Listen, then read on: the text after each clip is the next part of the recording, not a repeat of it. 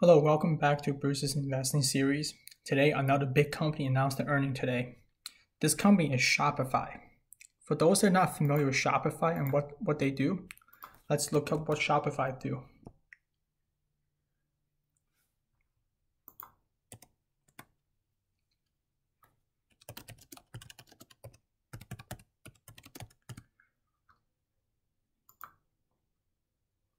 Shopify is an e-commerce platform company, allows you to host your online store. It helps you organize the layout and also gives you payment process where it allows you to accept and receive payment for the products you sell. So now, let's dive deep into Shopify's balance sheet. If you look at this company, they have about like $7 billion in cash and in marketable securities. And this makes up the majority of their current asset. Their current asset is about $8.5 billion, and their current liability is around $500 million. This gives them a current ratio of 17.13x. I mean, this is very, very high for a current ratio. Usually you want this, around like a 1.5, maybe a 1.6. At 17.13, that's even better. Now, look at the total asset and total liabilities. This gives them 6.43x.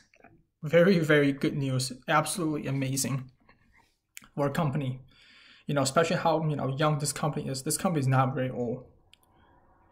Now, if you look at the operations generating, if you look at this, they spent about $60 million to make 320 million bucks from the subscription from the online store. That is a very healthy gross margin we see here. And they even make a nice amount of money from the merchant solution too. Now, if you look at here, the operating expense had ticked up from the previous quarter, but because the revenue has shot up so much, their operating income went from a loss of 73-ish million to about 118 million in operating income. Absolutely amazing here. Well, if you look at here, their net income has a massive jump from the previous quarter. On the surface, this looks very nice, but if you look at here, majority of this net income is actually from the unrealized gain on equity and other investments they have. That's where they generate majority of net income reported here. But this company does have a very, very nice growth here.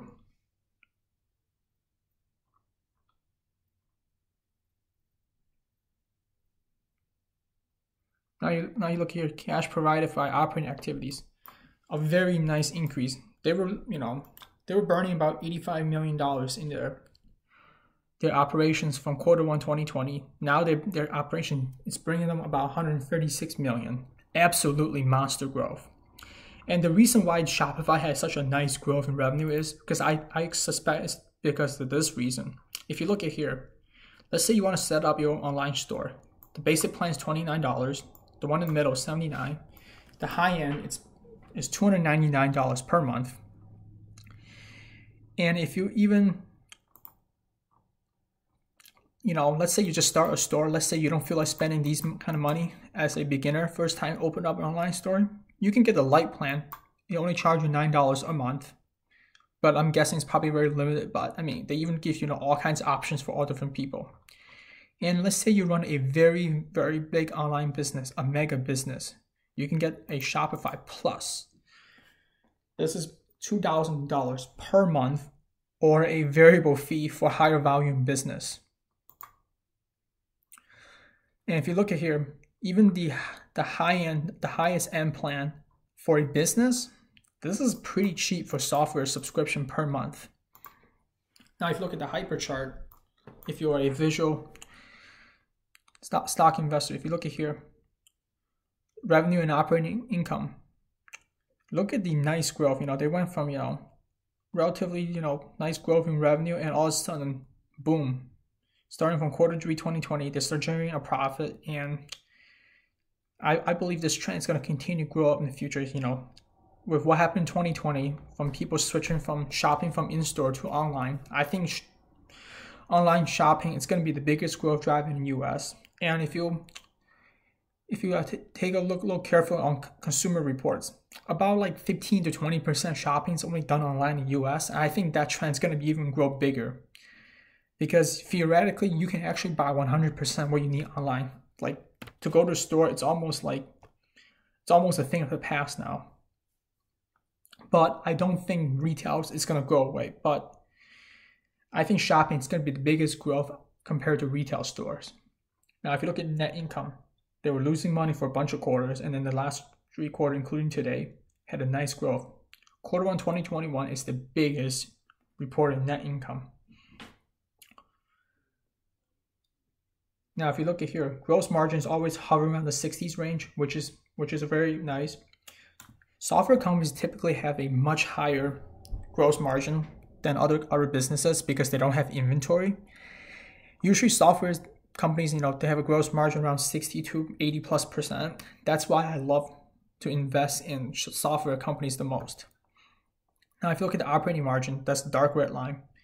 This is a very nice continued growth here. I mean, they were, losing money. Now they're starting, for 3 quarters, this is a positive.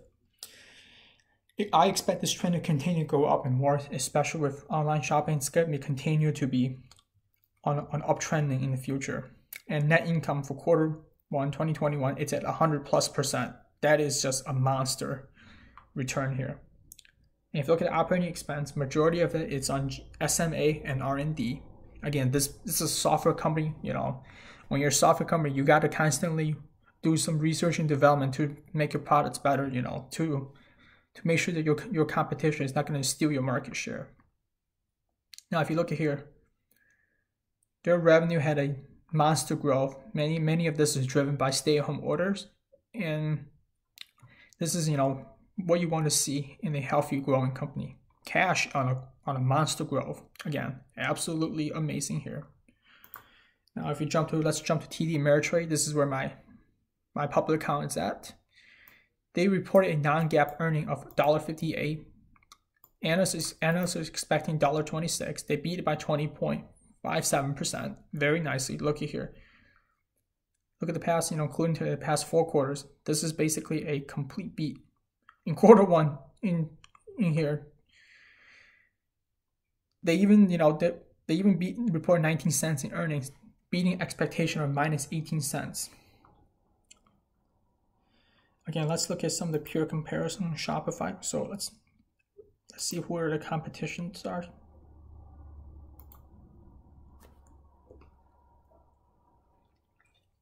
Well, there's no information. But since Shopify is being a growing company like this, big,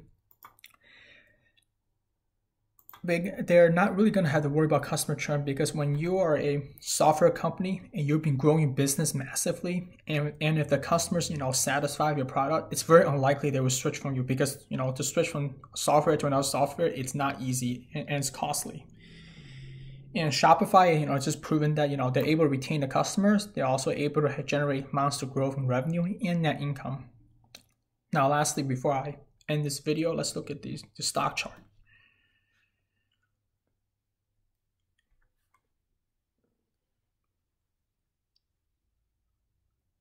If you look at the 20-day moving average, they're about 1,171. Now, if you look at the 50-day moving average, it's about around the 1,200-ish. The 100-day moving average, which is the blue, it's about 1,184, and the 200-day moving average is down to the bottom here, just under $1,100. Right now, the stock today is trading at about $1,300 a share. Due to the company reported a spike in earning. I mean, if you look at here in this stock in the past, if you look in the past here, it does have a lot of ups and down. It is somewhat of a more of a volatile stock compared to some other companies. Let's look at the historical volatility. 54.8. I mean, it is more of a volatile stock, but I mean, it's only at a beta of 1.4, which is not bad. Not a lot of people shorting it because this company's they crush a lot of doubters here. Therefore the short interest has been coming down a lot. The PE ratio wise, it is a very high PE ratio compared to other companies, but keep in mind too, when a company has so much PE ratio, the highest PE ratio as possible, it indicates that people are expecting a lot of growth. Low growth company has low PE ratio. Like, don't get, scared away by PE ratio. And to conclude this video, Shopify did an amazing earning. This is an amazing company. And I think Shopify could be a nice competitor to Amazon because Shopify basically allows, you as the online seller the freedom to run your business. And Amazon, as you had to rely on them. Two different business models here, but I think Shopify, this is one of the stock, in my opinion. This is not financial advice. I think Shopify is a very overlooked stock for the e-commerce business. And that's it for today's video. If you like this video, please leave a like and subscribe for more future content. And good luck investing, everyone.